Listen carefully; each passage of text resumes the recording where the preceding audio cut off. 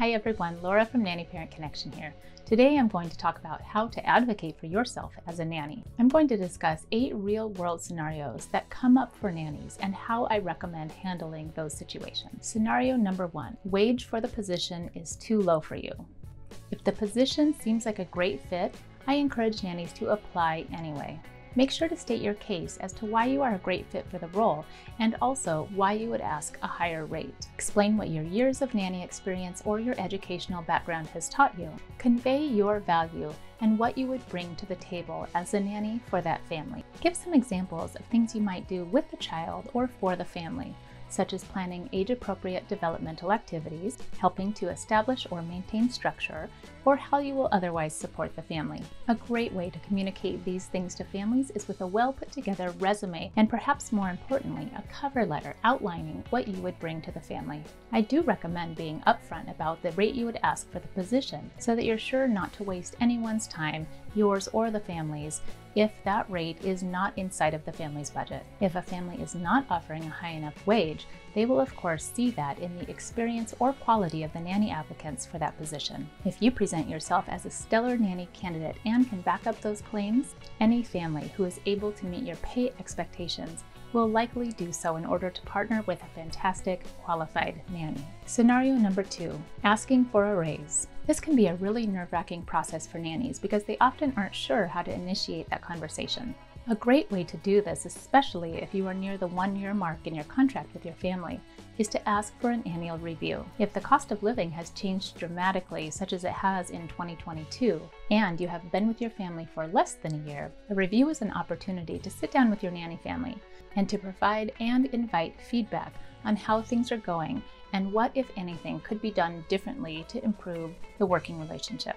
When asking for a raise, I do recommend doing some research on cost of living increases for that particular year.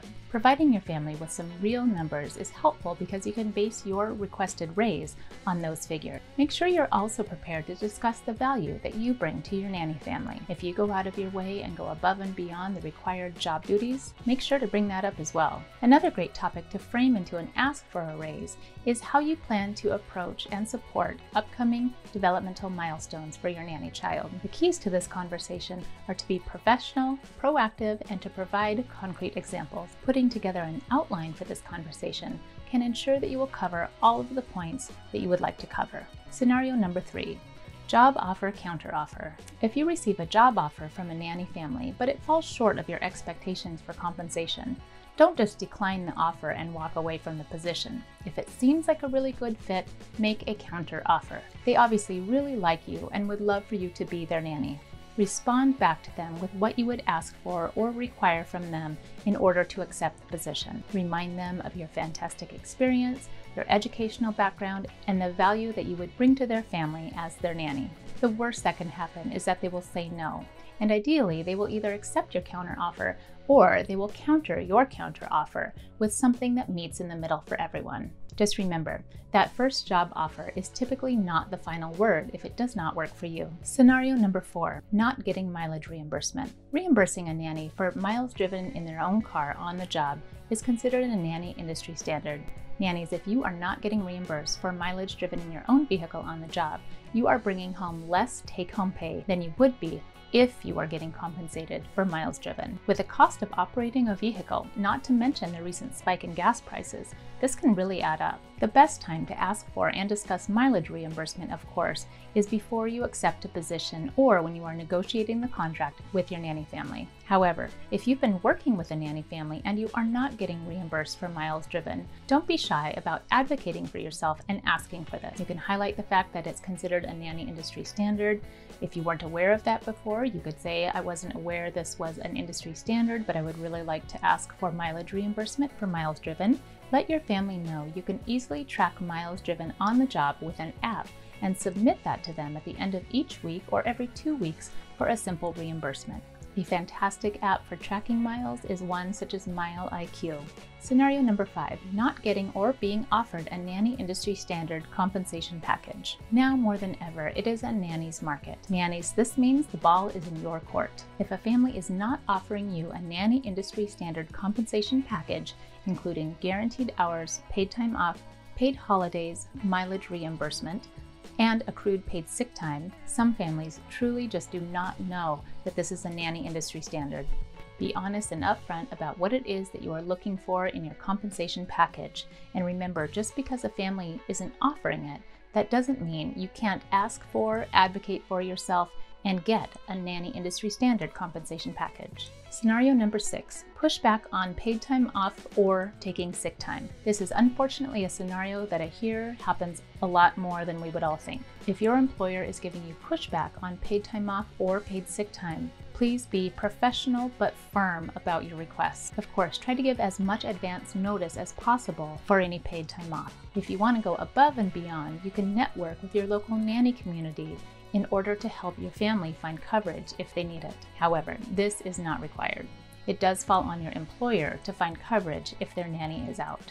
Importantly, make sure you agree to the paid time off and paid sick policy listed in the contract before signing that contract. If you don't agree with the language in that contract, discuss this with your employer to try to work something out that is agreeable and fair to everyone. Scenario number 7, not having a nanny contract. I sometimes hear from nannies, and from families for that matter, that they don't use or prefer not to use a nanny contract. Not using a nanny contract seems like a red flag to me.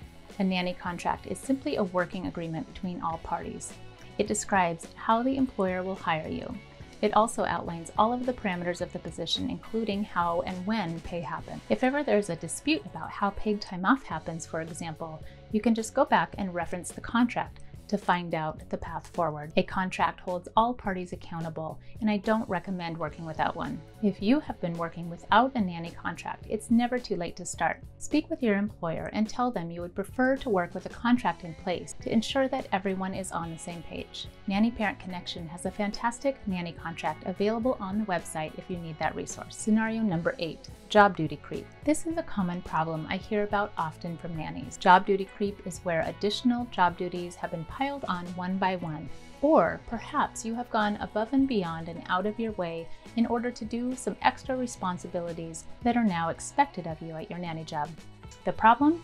These job duties were not originally discussed and agreed upon when you accepted the position with the family. If you are experiencing job duty creep, sit down and have a conversation with your employer. If you are happy to help out with these additional job duties, let your employer know. While you're at it, you can also ask your employer if there are any other job duties around the house that you may be able to help with. Evaluate if those additional job duties and responsibility would merit a wage increase for you, and ask your employer for what you think is appropriate. These additional job duties then will need to be added to the contract, and the pay rate, if it's changing, will need to be changed appropriately. If the additional job duties are not added to your contract, you will at least come to an agreement with your employer that you are no longer responsible for these duties. Nannies, if you will be launching a job search soon, make sure to check out this video on how to write an amazing nanny resume. For those of you who are already working with a family and would like some ideas on how to initiate and hold a review with your family, please check out my annual review video tutorial for nannies.